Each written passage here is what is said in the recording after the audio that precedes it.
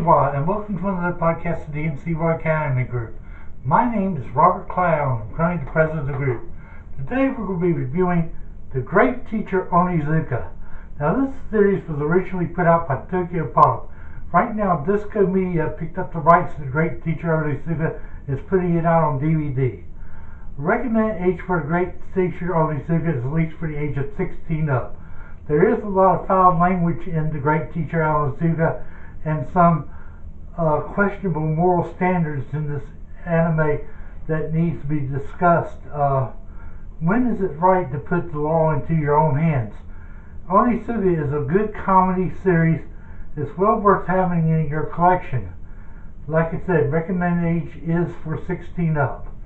The next big event happening down in Charlotte, North Carolina is Odori, which will be happening on August the 4th at the Wells Fargo building in Charlotte, North Carolina. This event is free and open to the public. There is plenty of Japanese food to try out and also Japanese drum music. If you ever go to Odori, it's a great deal of fun just going to the event and learning things about Japan.